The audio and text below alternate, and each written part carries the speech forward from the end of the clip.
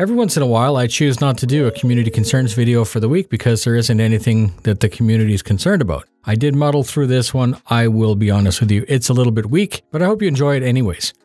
Hello YouTubers, this is noobifier. I started this playlist and series called Community Concerns because I have more time to research. If you missed past week's installments, they're put into a playlist that can be started much like a podcast. When you're evaluating if you should actually spend $4,600 on a new Canon lens. And spoiler alert, money well wasted.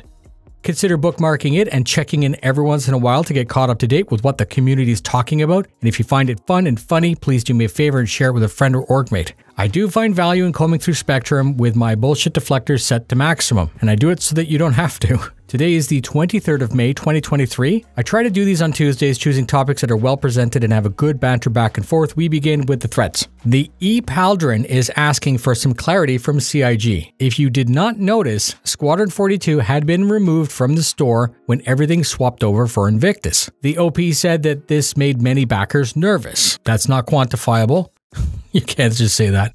The OP, said that some think that this means that Squadron 42 has been cancelled, which I find impossible. That's not likely. And the OP then said that there might be a price hike. The OP wants to know what it all means. I'll tell you exactly what I think it means. Either it was a tiny fuck up in the store swap over and it'll be back soon, or as the OP said, perhaps it's going to come back later at a slightly higher price. Does this mean it's coming out now?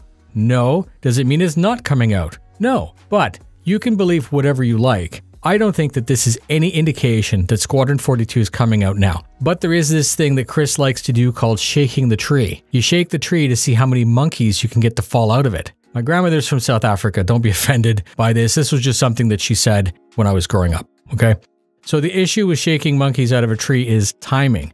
Personally, I think the first time I would like to hear about the launch of Squadron 42 is when the little tab on the launcher changes to say Squadron 42. And this is because the delays and bullshit for Squadron isn't just laughable or a simple meme. It is a constant reminder of how people in the past at CIG really had no clue about timelines. Backers can sit there watching all of what's being said, the body language, the progress, the teasers, and the vertical slices. None of that has ever indicated anything to date. It's all been smoke and mirrors. So the best way to miss another deadline is to announce a deadline. That's what's been done for the past 4 years, and as critical as I am about it often, I actually do agree that this is the best way to deal with the super sensitive release. Whatever happens, they can't miss another release date, right? That's just crazy. So there's no need to hype it. If it launches and launches well, like we hope and know it will, nobody's going to need to advertise anything. Star Citizen, to an outsider, is a scam. So if people start telling each other that it isn't a scam and that it wasn't, people are going to buy it and they're going to play it, especially if it's good.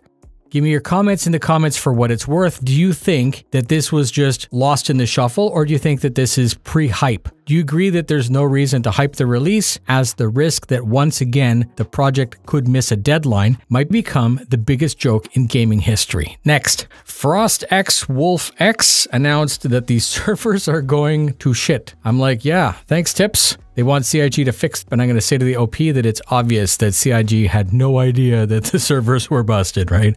Okay, but we carry on. There's one thing that you can count on, and that is when CIG releases a free fly, the game will suffer. If you find that to be a problem, could simply not play it, and be sure not to invite anyone during the free fly if it bothers you. If you're having fun and you like it, then invite your friends and play it and hope for the best. And that's it. That post was nothing more than an announcement from Frost X Wolf X. So we move on. Next.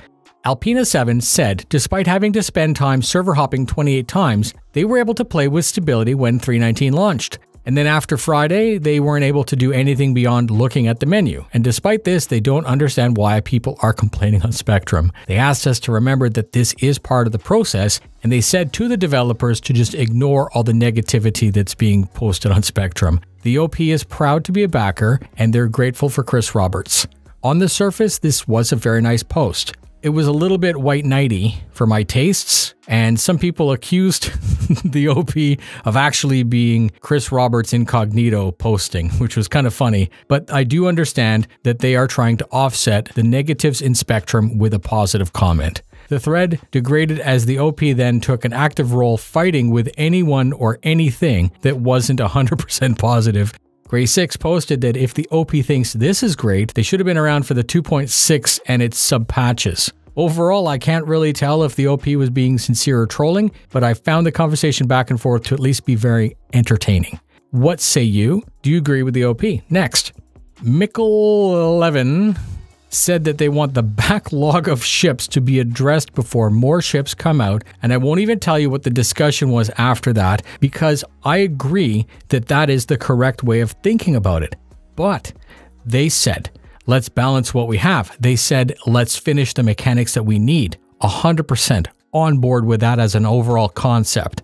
The OP joined in 2020, so I'm just going to say that it should be fairly obvious that backers tend to pay for new ships more than buying old ones. And you could say that if, for example, they were to launch the Santok Eye and then put it on sale, that some people would buy it. But then we need to consider that when CIG releases a new ship that has a war bond option, that actually pays the bills, and that's what we need to keep the fires burning. So I'm split on this. No new ships equals no game development. It's really quite as simple as that. Yes, it's obvious. We've been waiting for the Polaris for like 8 years, 7 years. It'd be nice to see it in engine, but it would also be nice for the company to not go bankrupt. So I don't know what to tell you.